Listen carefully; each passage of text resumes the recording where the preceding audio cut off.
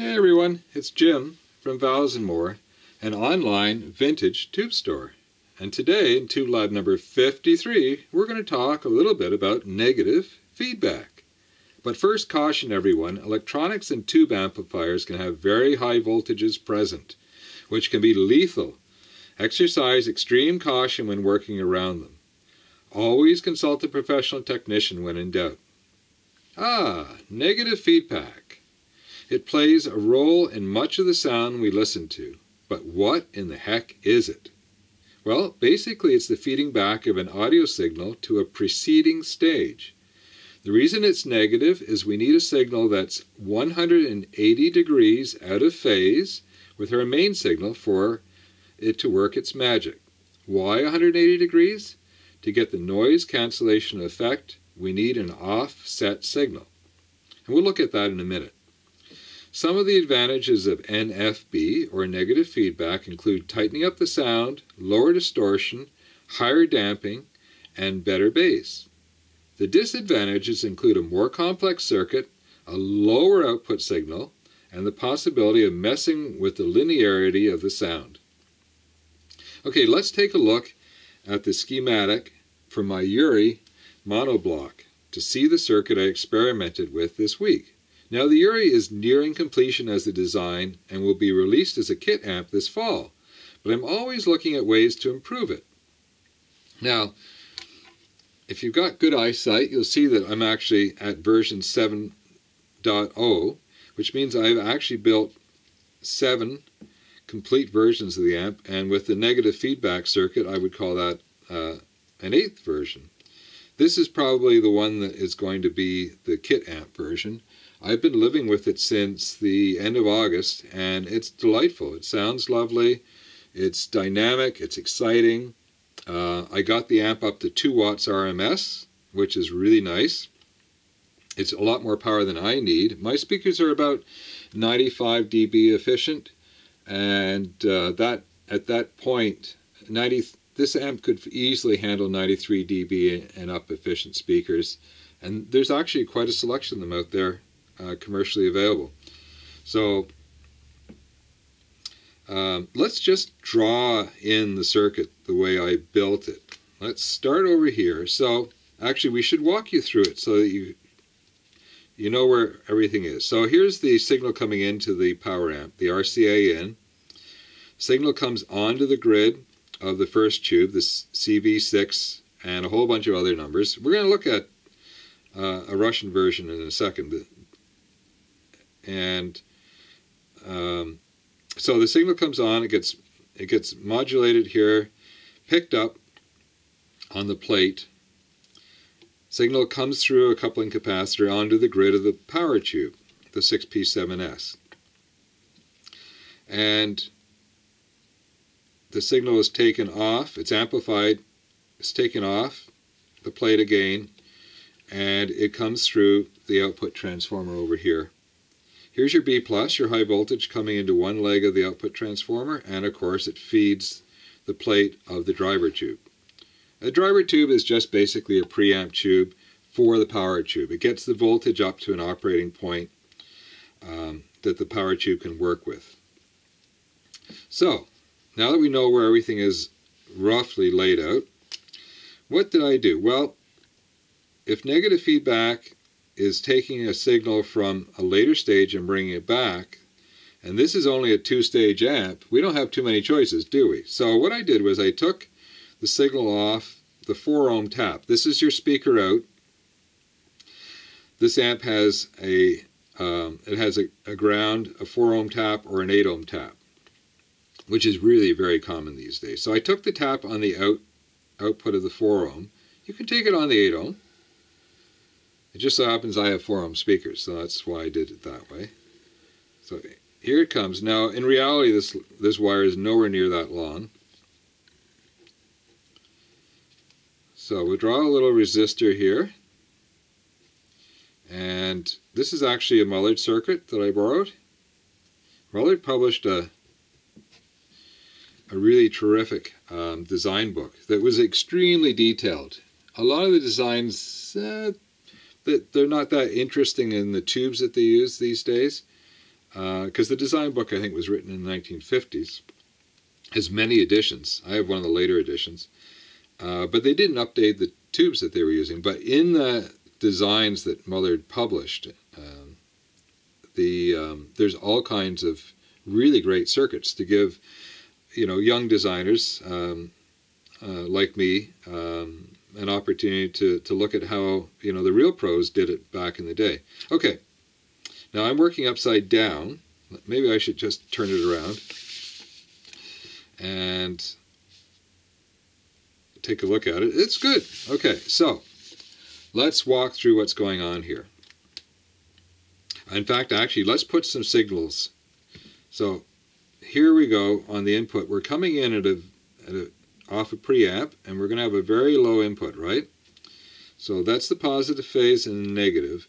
That's normally how we start the display of the phase of the signal in any amp. Unless we know for certain what the phase is coming in, we start positive, we go negative. Over here, coming off of the plate, the signal inverts. Every time you put a signal through a power tube and you take it off of the plate, it inverts. If you take it off the cathode in a cathode follower, it stays the same as the preceding stage. So now we've put a lot of gain on this tube. So maybe, let's say, 17:1, a gain of 17 perhaps. I'd have to look at the spec to check to see exactly what my gain is. So the signal is inverted, so it starts off in the negative phase and it's much bigger now, right? Okay, everybody got that? So we come onto our power tube, and again we're taking the signal off the plate, and again it's going to invert, right? And it's going to the signal is going to get bigger. So there's our output, and you may have noticed, because we flipped it back, that we're in phase, right? So we're in phase with the input signal. Whatever the input signal is, this is the signal we've got here. And if our output transformer is wired correctly, and we haven't reversed any wires, this is the phase coming off of the output transformer. Let's just draw a little line here so you can see. So there's your positive phase, and there's your negative phase. And right here, this is your 0 volts right here. There you go. So what's going on? So we've taken a tap, we're coming through. Now obviously we're not going to put all of the power of the output stage onto the cathode of our driver tube. So we put a resistor here. And we drop, and that resistor will give us we can vary the size of the resistor, and that will give us a variable amount of feedback. And when I did my little experiment, I tried a number of different values and a number of different levels of feedback, shall we say, to see how I liked it. And this is just a small resistor to ground here. This forms a little divider network. And I'm not 100% sure why Mullard designed the circuit this way, but I believe it allows us to come in cleanly with the feedback at this point in the circuit. Normally the cathode would go straight to ground here. So in the Mullard case, in their circuit they had just a simple 100 ohm resistor in here, a very low value resistor. So the signal comes on. Now what is the phase of the signal? This is what's important. Signal is going to be this, right? What's the signal coming off of the plate? Ah, you say. Okay, so this is 180 degrees out of phase.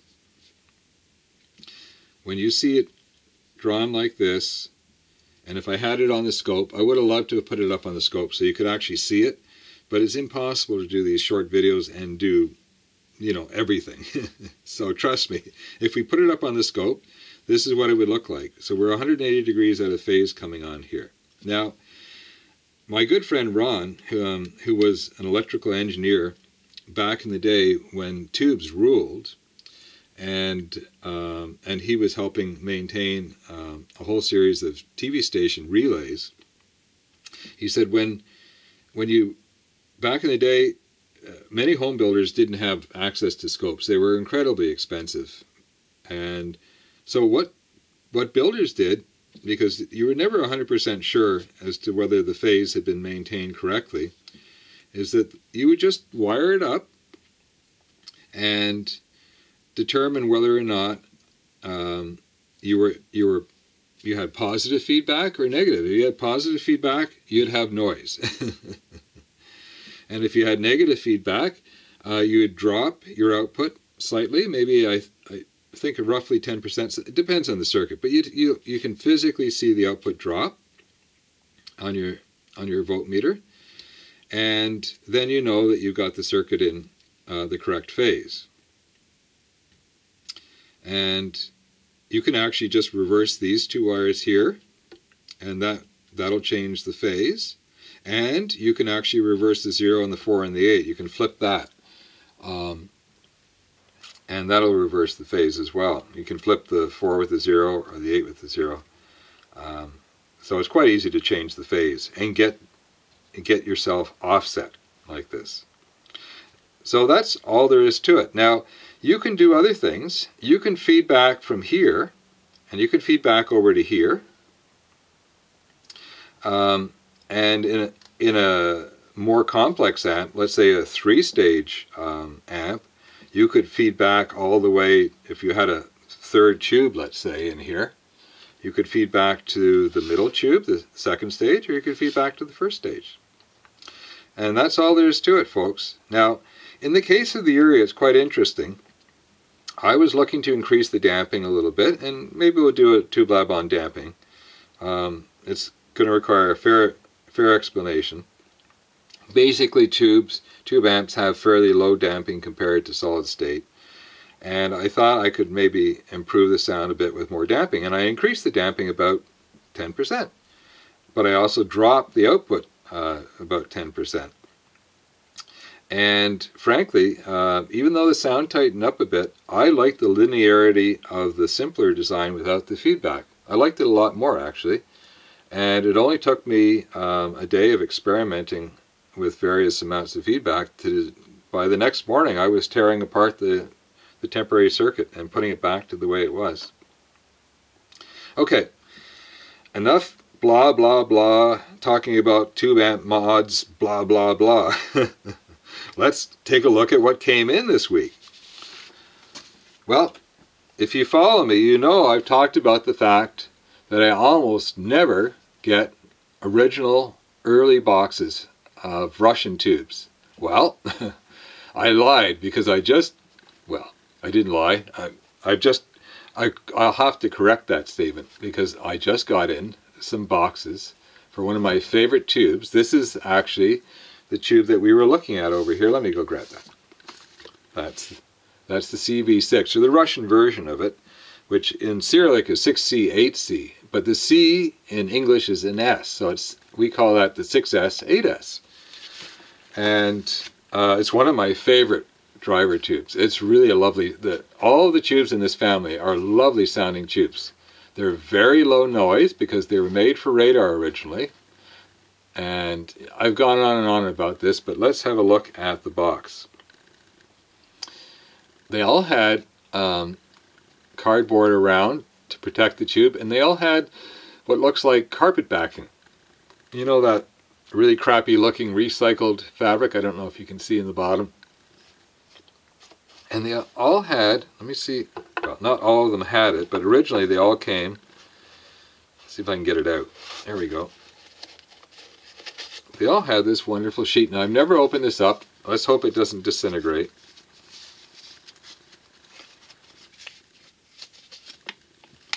The Russians put these sheets quite often in, and we've got a number. I don't know, is that the tube number? I don't think so, but maybe. And we get the electrical specifications. We get the OTK stamp with the date. Can we read that? I can see 5/3/53. So maybe the 5th day of the 3rd month, 1953, and somebody signed it. With a fountain pen, I believe. I don't think there were any ballpoints in 1953. And we've got more dating here, I think. And another signature certifying the tube, I believe. And of course the pinout. Isn't that lovely? It's just so much fun to see these historic documents. We'll put that away carefully in a minute. So this is a Svetlana. Svetlana made some wonderful tubes. You can see that this is one of their logos. It's a giant C, right? C for S. And it's got the OTK stamp on it. And they're all test very strong, well over new old stock. And that's common with this particular tube. The spec for these tubes, even though they all basically can interchange, it was fairly flexible. For example, the top caps, one's the plate, one's the grid, but the top caps, and let me see if I got which one's right. Whichever cap goes to the outer edge of the plate, that's the plate. Whatever cap goes to the middle connection, that's the grid connection. But depending on where the tube was made and when it was made, these get reversed periodically in relation to the key. That's how you figure it out. I'm glad I remembered that. So the key's on this side, right here. So if this is the plate connection, and it is, then I remember that by the plate is on the key side. If I check out a British-made Mullard, it's probably reversed. Anyways, for a 1950s tube, they are just beautifully made. Look at that. Some of them have the plates horizontally up here. Now the whole idea of these top cap connections is to get the leads as short as possible so that they won't act as antenna and pick up any interference. Now for high frequencies that the tube's operating at for radar, that's absolutely critical. But for audio, we get to benefit from the precautions they took for what is essentially a military tube, and it works brilliantly in audio. I don't think I've had a single one of these from any of the manufacturers get noisy, which is really unusual, especially for tubes from the 1950s. 40s and 50s are my main collection of these tubes. Okay, what else came in? Let's put that down carefully. Oh, look at this thing. This is one of those tubes that's so big I have to back up a little bit. This is the 830B. Now, it's made by Taylor. And have we got a date on the box? We do. I think we do. I'm not sure if we do have a date on the box. Let's have a look over here. Let me get that up close for you. U.S. Army Signal Corps. We've got an order here, 2562. I think 62 is the year, probably, 1962. But I'm not sure about that. And I don't think we have another indicator of what the date is. Now, Taylor Tubes, I believe, is based near Chicago. And they specialized in making large broadcast tubes. So they look at how gorgeous that is. I'm still probably in too close. Now, often when I take out a tube that's been sitting around in a box for 60 years, it's dirty. But look at that; it's pretty clean. It's got a little bit of, storage dust on the bottom. But have a look at this Taylor-made tube. It is just absolutely pristine. It's gorgeous how it's made. Look at the big ceramic isolators or spacers at the top and bottom. It's got a top plate, which is almost certainly going to be for the high voltage B+. Yeah. And of course the back's very much the same. And it's got a large bottom getter. So we have what I call waste chrome down here. And let me just grab the data sheet. See if I can do two things at once here. And let's put the tube down somewhere safe. So what the heck have we got a top plate on a big tube? we know right away, when you see that, you know, this is the RCA data sheet. I can't actually find the Taylor data sheet, but it's the same tube. DC plate voltage is 1,000 volts max. Plate dissipation is 60 watts max. Wow. So my hope is someday we're going to have a high-powered kit amp that's going to take this as a single, in Class A, as a single-ended triode. We'll run it in triode mode. But I'll have to do some experimenting. Let's back that up a little bit more. I'll have to do some experimenting. That's a long way off. It's going to be a large investment in iron and the transformers. And the development costs will be expensive as well, because none of this, I don't think we'll have to run it at 1,000 volts, but we might be running at 750 volts, which is convenient because that's the maximum my large bench power supply can take. And that is running 2 sections in series to get it up to 750 volts. But anyways, this is a long-term project, and I thought you'd have fun taking a look at the tube. And the hopes is to have a low-powered, small system monoblock for the majority of people who have small places. I mean, vast majority of people in the world today live in urban environment, so they're living in apartments. And if you've ever lived in an apartment, you know you can't play, it's not proper, you can't play your music loud, it's just not going to happen, it's verboten. I remember when I was a young teenager in my first apartment, the things were built like bunkers. They were so solid, all concrete. But I had Neil Young up playing loud one day, and the hammering coming through that wall was pretty loud. She didn't come next door to tell me off, but that was enough to tell me to turn it down. So the vast majority of us don't need a big power amp. We couldn't use it. So my hope is to have is to get the Uri going as a kit amp, to have perhaps a medium powered amp for those that need a little bit more power, that have less efficient speakers, and someday to have a really big high powered amp, like using something like this. We'll have to see if the 830B is going to be a tube that we can work with or not. Oh, look at the date on the data sheet. This tube goes all the way back to 1936, March the 20th. Interesting, eh? And that means it was probably developed by RCA, and maybe RCA licensed Taylor to make them. Most of the tubes I've seen so far are Taylor tubes. Only a handful have been RCA, and that's it. I haven't seen a single other manufacturer.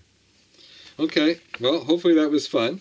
If you stayed to the end, here's some discount codes to help you out. Remember, I've got flat rate shipping around the world of $20, and free shipping if your order is $150 or more after discount.